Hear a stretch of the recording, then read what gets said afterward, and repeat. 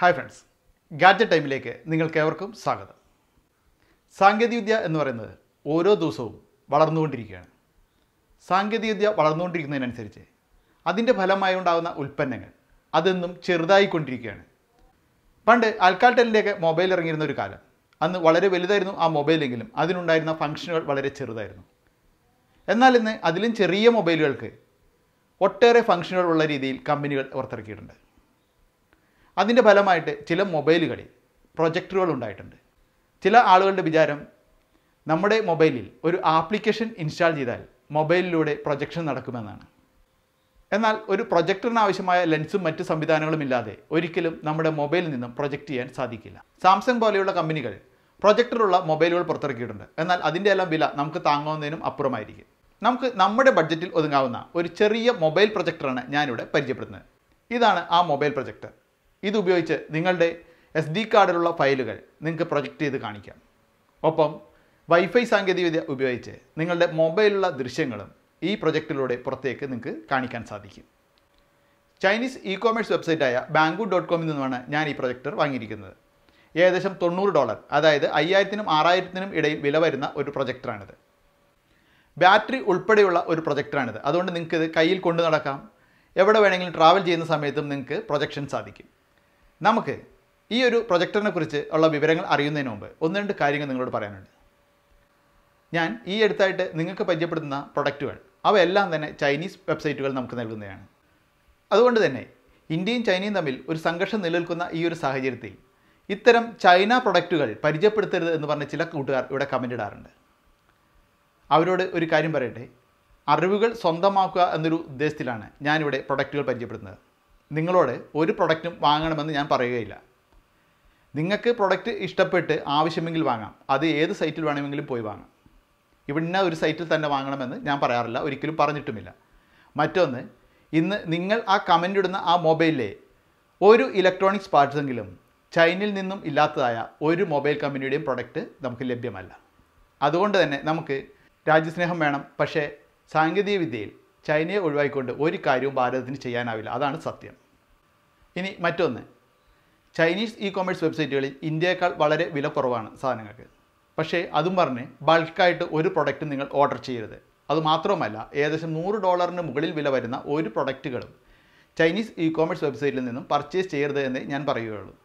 അതുമാത്രമല്ല, പർച്ചേസ് ചെയ്യുന്ന പ്രൊഡക്റ്റുകൾ അത് സാധാരണ കൊറിയറിൽ മാത്രം അയക്കാൻ നമ്മൾ അവരോട് റിക്വസ്റ്റ് ചെയ്യുകയും വേണം. ബ്ലൂ ഡാർട്ട് പോലെയുള്ള ചില സർവീസുകളിൽ കൂടി വന്നാൽ നമ്മൾ ഒരു വൻ തോതിലുള്ള സംഖ്യ തന്നെ ടാക്സ് ആയിട്ട് നൽകേണ്ടി വരും. ഇത് മാത്രമല്ല, ആ ടാക്സ് അടയ്ക്കാൻ ബ്ലൂ ഡാർട്ട് പോലുള്ളവർ $500 ഹാൻഡ്ലിംഗ് ചാർജ് വാങ്ങും. നിങ്ങൾ $200 ടാക്സ് അടക്കേണ്ടതാണെങ്കിൽ പോലും $500 നിങ്ങൾ ചാർജ് അടക്കേണ്ടി വരും.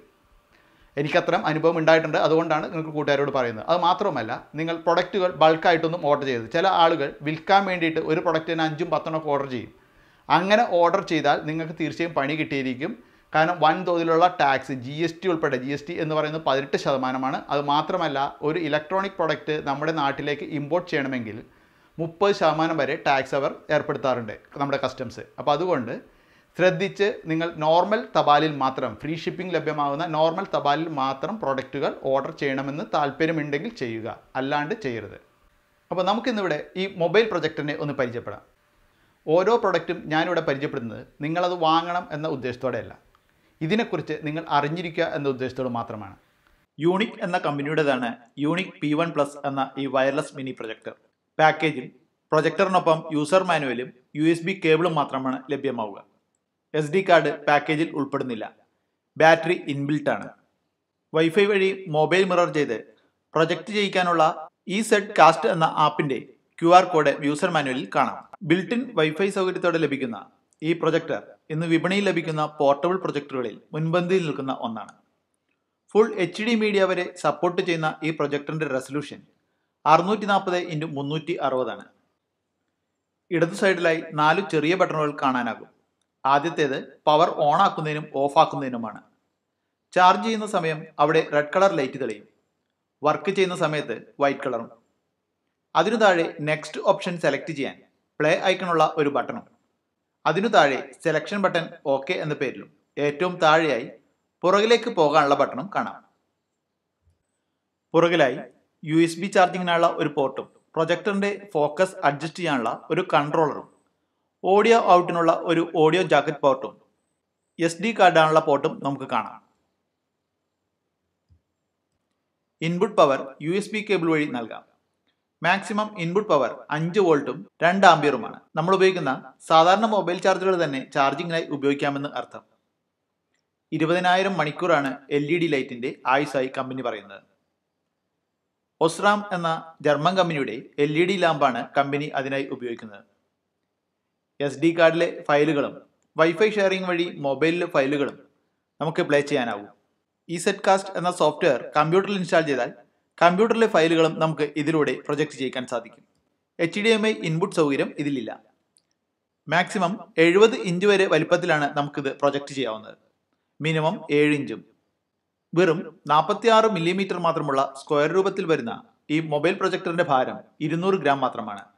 ഒരു ചെറിയ സ്പീക്കറും ശബ്ദം കേൾക്കാനായി ഇതിനുള്ളിൽ തന്നെയുണ്ട്.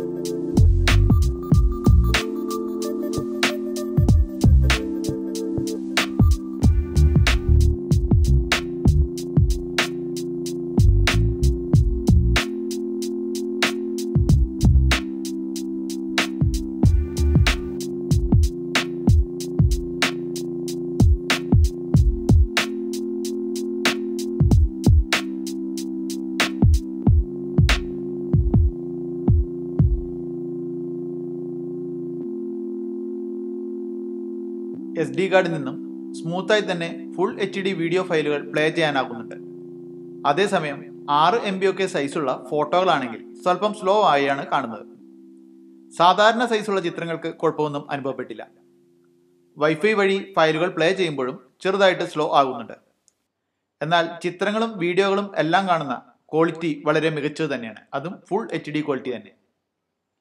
HDMI ഇൻപുട്ട് സൗകര്യമില്ല എന്നത് ഒരു പോരായ്മയായി തോന്നാമെങ്കിലും ഒരു നല്ല പ്രൊജക്ടർ വാങ്ങാൻ 40,000 രൂപയൊക്കെ വരുന്ന ഈ കാലത്ത് 6,000 രൂപയ്ക്ക് കയ്യിലൊതുങ്ങുന്ന രൂപത്തിൽ, അതും ബാറ്ററി ഉൾപ്പെടെ ചേർത്ത് നിർമ്മിച്ചിരിക്കുന്ന ഇത്തരം ഒരു ഡിവൈസിൽ അതൊരു വലിയ പോരായ്മ എന്ന് വാദിക്കാനാവില്ല. ഒരു മൊബൈൽ ഫോണിന്റെ റേറ്റിലും കുറവിൽ ലഭിക്കുന്ന ഒരു നല്ല പ്രൊജക്ടറായി തന്നെ ഇതിനെ വിശേഷിപ്പിക്കാം. മൊബൈൽ ആപ്പുകൾ, കമ്പ്യൂട്ടർ അറിവുകൾ, ഗാഡ്ജറ്റുകൾ എന്നിവയെക്കുറിച്ച് ഇത്തരത്തിലുള്ള മലയാളം വീഡിയോകൾ ലഭിക്കാൻ ഫേസ്ബുക്കിൽ രതീഷ് ആർ മേനോൻ എന്ന് സെർച്ച് ചെയ്ത് നീല ഐക്കണുള്ള വെരിഫൈഡ് പേജ് സെലക്ട് ചെയ്ത് ലൈക്ക് ചെയ്യുക. അതിനുശേഷം following എന്നതമർത്തി C first എന്നാക്കുകയും edit notification എന്നതിൽ ഓൾ ലൈവ് പോസ്റ്റ് എന്നത് സെലക്ട് ചെയ്യാനും മറക്കരുത്.